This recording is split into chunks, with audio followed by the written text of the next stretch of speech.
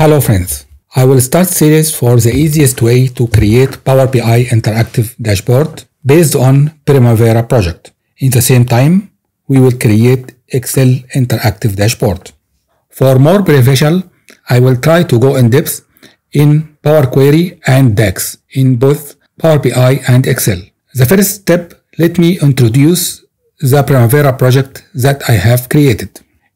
In Primavera, I have created the following project, building project.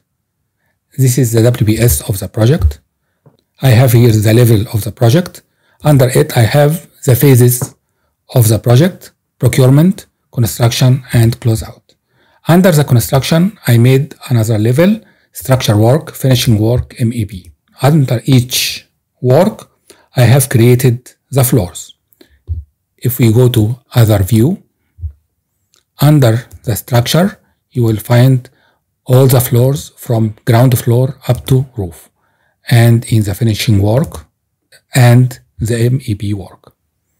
If we go to activities, I made simple project, procurement 3 activities, construction you have mobilization, and for structure in the floor I made only 1 activity, but it can be multiple activity, it will be the same concept.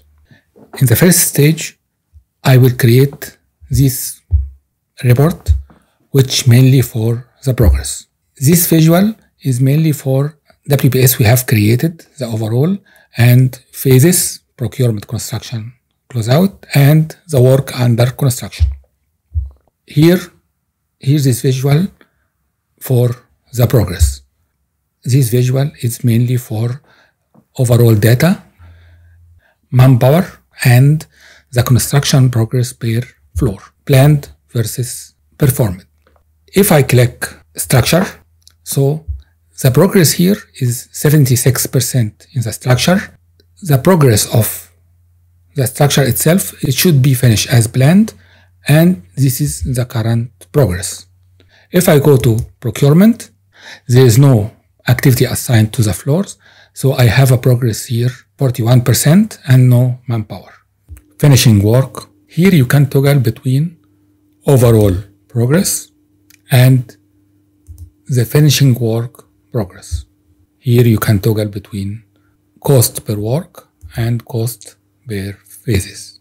You can check all this data matches with the data from Primavera. In the Excel dashboard, you almost have the same report. Procurement, percentage without flooring, construction, overall construction, progress, manpower, structure, and so on. In the next stages, we will make reports for cost curves, cumulative curves, manpower histogram, material histogram, equipment, and so on. We will create Gantt chart. Also, we can create different visuals based on your comments. Please subscribe, share, and like my videos to give me the indication that the subject is important and motivate me to put more effort in the next videos. See you in the next video.